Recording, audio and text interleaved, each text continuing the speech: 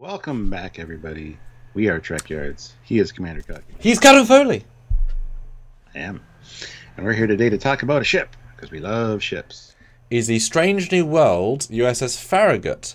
That, of course, being Kirk's first sort of ship of note, which we saw in Strange New Worlds in the last sort of little bit where we get the alternate universe scenes. Really good episode, really great thing. We see a decent amount of episode, but Star Trek Online has now released the Farragut in full view. Thomas Moroni, the amazing person at Star Trek Online, has provided stuff for us to look at in full detail and see, do we like it as much as we did then? And what do you guys think? This kit bash, but famous kit bash, because we never knew what a Farragut was. People assumed it was obviously a Connie. In fan films, it's been used for a Connie for a long time now, but here is a not Miranda. Don't know, Stuart. First view, I'll get to authors a bit later. How do you feel now on this kit bash sort of ship, maybe? It's an interesting enough design. I just wish that one or two changes had been made, because I absolutely hate those curved struts. Fortunately, in this view, you can't really tell too much, but this view is quite interesting, actually. It's the first time I've kind of seen it like this. I like the deflector dish, the sensor dish. The way it's mounted is very similar to like the Franz Joseph Saladin class. But I love that it doesn't come straight down and go forward. It kind of has that angle, and that looks really cool. Glad they kept that, because in this day and age, that's one of the things that people would be like, well, that doesn't look very good for modern times. But at least they kept that, and I appreciate that a lot. So I think we both appreciate a kit bash when it's done with a certain creative zest. A lot of the old miniatures from Star Trek, they had to make a new ship. They had to change it. They had to do stuff to it to make it different enough. I say like 7 Miranda variants, but some of them are actually quite interesting. There's a value they added, and Franz Joseph Technical Manual, like you say, took the 7 shapes of a Connie and just reorganized them and made 7 ships. It's not tremendously creative beyond the mix and match vibe for most, because that's all they had. This is taking that approach but saying we can actually make it different, and yet being very in line with how they could have done it back then. And so I appreciate the old school feel of this, which for a show that's meant to be pre-TOS, the old school feel is important. So I think they did a really good job here. They could have made the deflector big, bold, glowing, purple, vibrating, resonating. No, it's a bloody classic dish done in a very cheesy old school way, and it fits really well. And I do like the way that the underside of the registry is illuminated. I appreciate that a lot. But the thing that got me about this is, and we'll talk about this more probably, but why did they curve the struts? I think if they just used the Connie struts, but just had them straight out like that, would have looked 1,000 times better. And I would have absolutely loved this ship if that was the case. But the way they curve like that, I mean, we're going to see other views in a minute or two, but I just don't, I don't understand that decision. Just wait for the authors and she'll be like, I love it! I love it!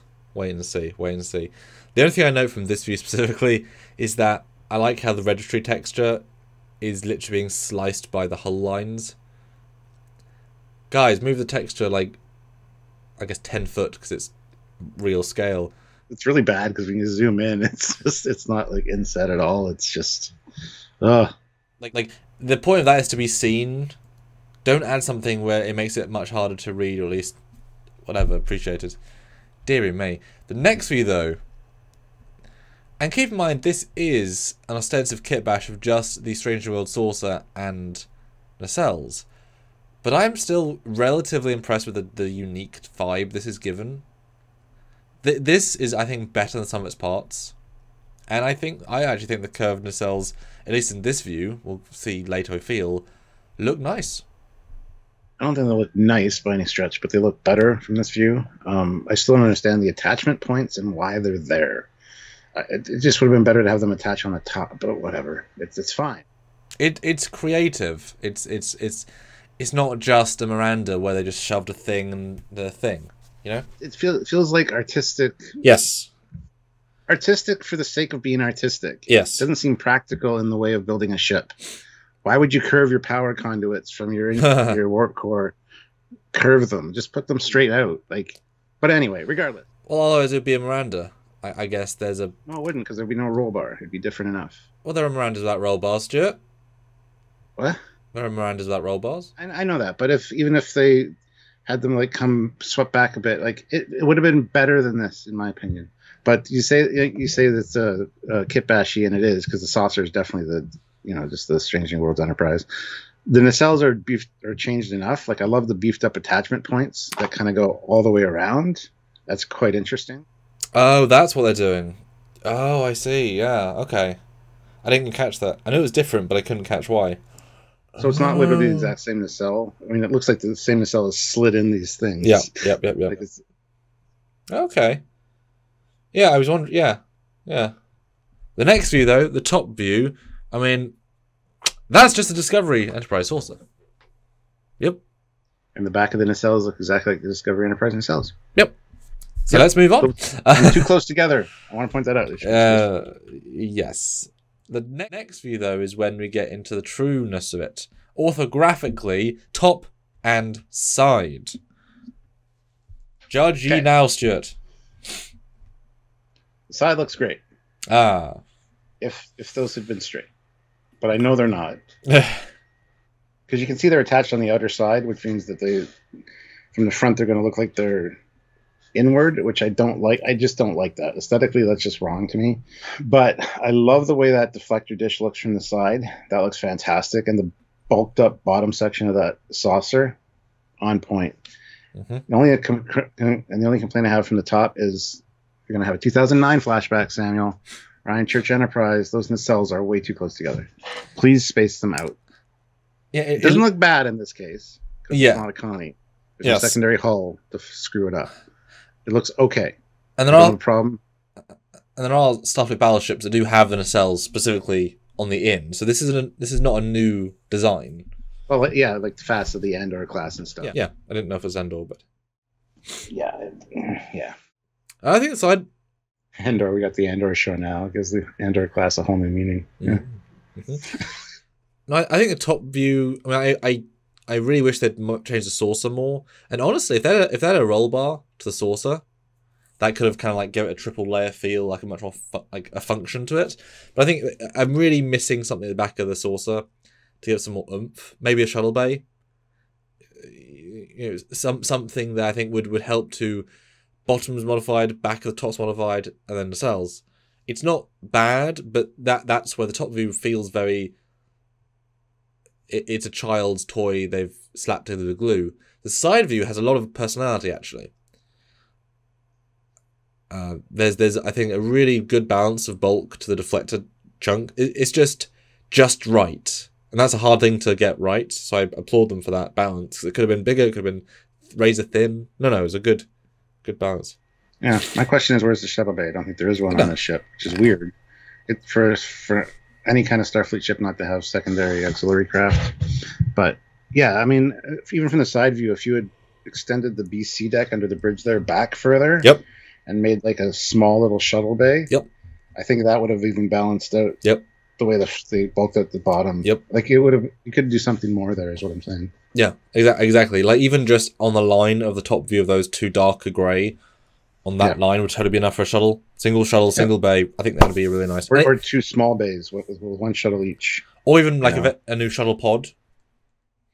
Because the shuttles are really pretty meaty in Strange Worlds. But yeah, I think that would have been... And that could just be an add-on of geometry. You wouldn't need to redesign it. You do it, just put a plug-and-play piece, etc.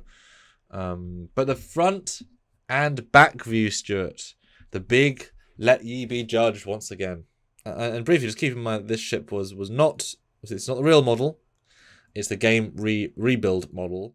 Front, again, I like this deflector look. That's kind of cool. But I hate the way those nacelles curve in. If they had curved out and the struts were curved, I'd be a little more open. Because they'd be spaced a little bit further apart. And I would just prefer the straight struts, though, on an angle, honestly. But that being said, from the back, I don't mind it either. The saucer looks okay. For some reason, curved struts look better from behind. I just don't know why they attached them on the outer part. I just wish, even if they were curved the other way and they attached on the inner part, so they were kind of out. I think would again be a huge improvement. I know something about it. Something about it is just visually not appealing to me. Having those curved like that, it just does not make any kind of sense to me. Yeah, it's creative over logic. For the most part, it works quite well. I don't know why I didn't quite factor and work out the deflector's oval up until this view. Yeah, I didn't notice that either. I feel like I should have, but it's like, okay, cool. I really... Or is it? Is it round and just pointing downward slightly? Perhaps. So it looks oval. It's an optical illusion. Which is great. I mean, clearly the piece below, above it where it connects is obviously oval, so it all connects well. But I'm really missing the shoulder blade at the back of the bridge. It would add so much, I think. Because you don't need the O in the... Well, yes, but I would like the separation, so it's not just all chugged into one piece. But it's like you don't really need the docking bay between the nacelles, between the impulse engines that was never used. Like, it's never been... Just... No one knows what it is, right? We know what it is. John and Scott know what it is, but just take that out and... But again, it was a kit bash ship, so they didn't have the time, or they didn't have the effort. They built loads of ships for the episode, so it's fine. Just maybe do a refit version. But the next shot's quite interesting, and actually, if you zoom in on that saucer or that deflector, that thing is round. It's not oval. I mean, the first view looks oval as well, but if you zoom in, it's really weird because it's not, and it's not even a trick of the eye or anything like that. I don't know. Who cares? Oval or round, it doesn't matter. Honestly, they both look good for the different reasons. So yeah, and on a fun last shot, just kind of show it in a weird perspective. I think it works. As Kabash's go, it was sort of safe, but I think a good safe. Comment down below what you thought about this design, and what do you have it in Star Trek Online? If not, go try to get it. It is available, so by all means, go get it if you're interested. What do you guys think of it? Is it a different version of the Miranda? What do you guys thought? Comment down below. You know the routine. And make sure you join the channel if you're able to. Subscribe to the channel and click the notification bell icon and join us for lives where you can come and talk to us in real time, much like the comment section, only better because we answer back like right away. And if you have a debate topic, we love those as well. Challenge us and make us think. We love that. We are not setting our opinions. As we can see from this video, we're all been here to break down, analyze, and first react, but in all those true details that you can see from this sort of show we do. So thank you, Star Trek Online, for showing these shots. Hopefully you guys have enjoyed. So if you want to support us directly and letting us do more of this sort of video, because we love this sort of really deep dive breakdown, support us on Patreon. That's monthly. Join the channel on YouTube. There's a button called Join. Follow the instructions. Any amount a month would be amazing. Or super chatting on the lives. Again, really amazing. If you have a thought you really want to put forward, like you're stamping your foot on the ground, say, I think trees are green. Okay, great. Thank you for the $5. Thank you, sir, ma'am, whoever, helps us out and it gets some more shows. That's right. So until next time, he is Commander Calkins. He is Captain Foley. We'll see you guys soon. Bye, guys.